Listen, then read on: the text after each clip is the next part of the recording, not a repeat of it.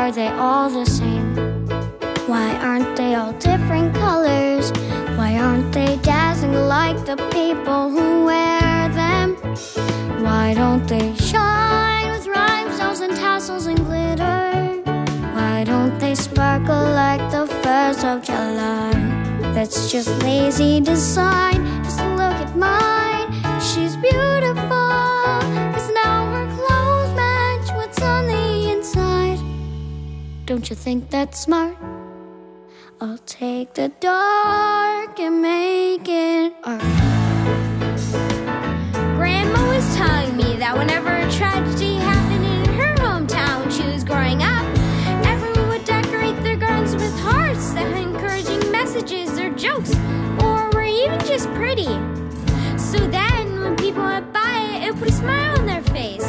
And then hopefully that person's smile would put a smile on someone else's face. I just think our town could really use a garden of hearts right now, don't you? Mine will be red, no blue. Mine's green. Mine's yellow. Mine'll be sparkly, that's for sure. I will use every drop of glue I can seek out. Our garden of hearts will belong in a giant museum, but only when it's safe for those to open again.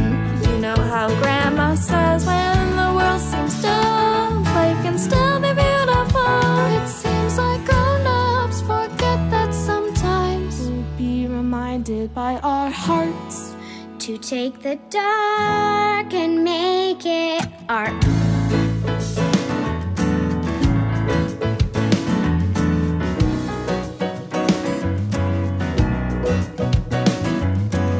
You know the best part of a rainy day? We can stay inside and color all day without ever having to go outside. Whoa, yours looks so good. That looks like a real bear.